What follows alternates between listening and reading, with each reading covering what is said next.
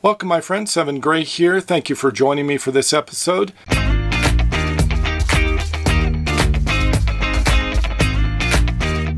Today I'm at the Travelers Campfest. This is day 2 here, and it looks like I'll be leaving today just because there's no internet access. I'm supposed to be helping out a friend with building a website this week, and I want to be able to upload YouTube videos, and I want to get some construction done, so I don't want to be leaving daily to go into town because I want to be able to set up all my sawhorses and plywood and everything else to get the construction done, so it's just not really compatible here. So looks like I'll be moving on. I'm going to head north towards Leadville and check out some sites near there where you can do free boondocking camping, and hopefully I'll be able to find something with internet access and a place where I can get some building done and work on a website.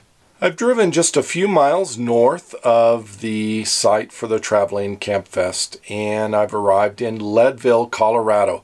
Leadville, Colorado, for those of you not familiar with it, is known as the highest altitude city in the United States. It's like 10,100 feet above sea level, so it's pretty high up there. Technically, there are other towns higher than Leadville, but they're not incorporated. So the only one that's an official incorporated city that is at this altitude or higher, Leadville is the highest one. Anyway, it's sort of funny also because in Colorado, smoking marijuana is legal, at least with the Colorado government, and so I'm sure there's all sorts of jokes that happen with the highest city getting high, all of those kinds of things. Not really my thing, but for those of you who enjoy that, this may be a fun place for you to visit.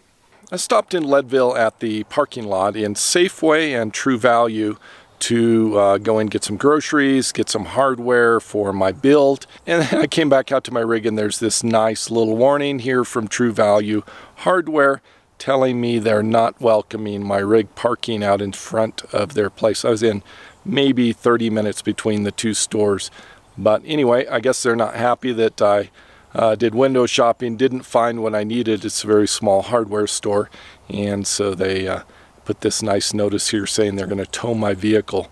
So anyway, I'm going to move on. I think I found a spot for boondocking, so I'm going to head out there, and hopefully I'll have some Verizon hotspot or one of the others. I just need some internet data and a place to build.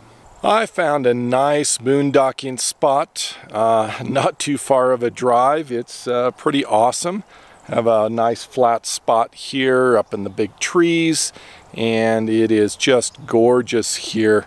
I have 1 or 2 bars of Verizon, not really fast speeds, but it's enough to access the internet and do what I need to do.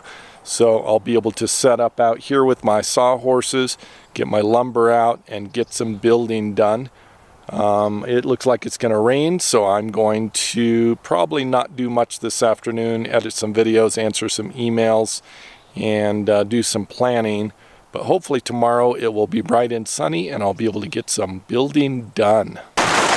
My excitement for the day is a small hailstorm where I'm parked at right now. It's not too bad. It's only a little pea-sized hail, maybe smaller than that. But I'm a little concerned because the ground here looks a little bit muddy, so I'm not going anywhere anytime soon, thank goodness.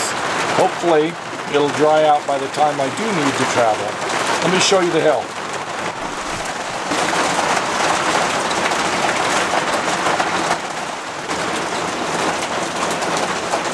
It's evening time. I spent the afternoon editing a video, and it's uploading right now. Connection speeds aren't all that bad. It's a little bit slow getting going.